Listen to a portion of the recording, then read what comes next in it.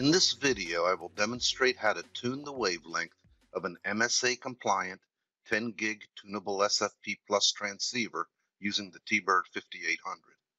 Most tunable optics can be tuned by this method, although some vendors' SFP Plus transceivers use proprietary tuning methods and cannot be tuned with the T-BERD 5800.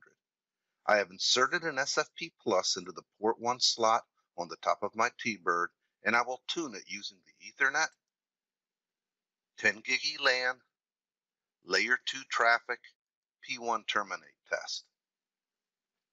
Tuning can be performed in the setup menu of several 10 gig test applications, including Ethernet Layer 2 traffic, Ethernet Layer 3 traffic, the Ethernet optic self-test, SONET OC192 BERT, OTN, OTU2E BERT, and the CIPRI Layer 2 BERT test.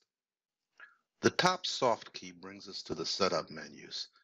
The default view is Interface Connector.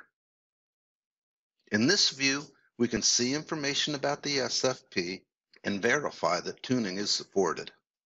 Tuning is accomplished in the Signal submenu.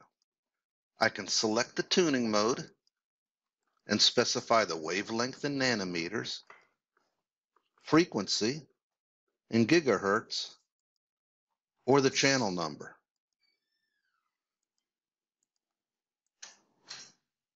The transceiver is tuned to the selected value or nearest value in the ITU G694 spectral grid.